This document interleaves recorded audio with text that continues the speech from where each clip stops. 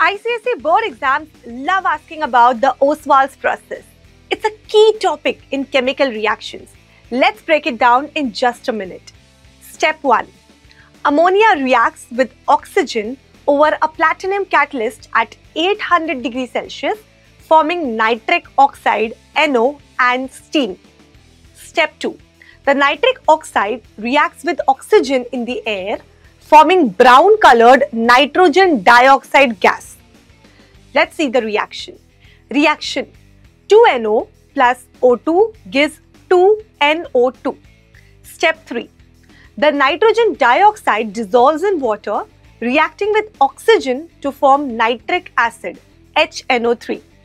Reaction 4NO2 plus 2H2O plus O2 gives 4HNO3. This nitric acid is used in fertilizers, explosives, and more. Exam tip: be ready to explain all three steps and their reactions.